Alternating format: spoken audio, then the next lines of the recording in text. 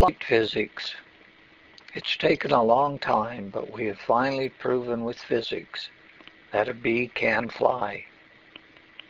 But maybe you didn't need physics for that. But what has been recently discovered is how and why the bee can fly. Now it really is all about physics. But have you ever studied a flying cue ball? Well, do elephants fly? Well, maybe not. But cue balls do.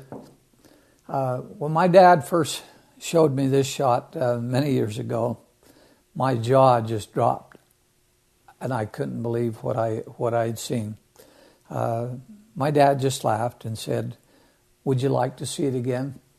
Continue. I think you will enjoy this one very much." View is to show the angle of the cue stick, how it comes down on the cue ball like that. See, you can see the direction of the force is driving the cue ball into the slate, and they're going to both be compressed instantaneously, and then the cue ball is going to jump, going to go airborne, go over the other balls like that. It's actually a fascinating shot.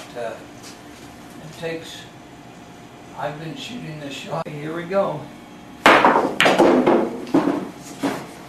Perfect shot.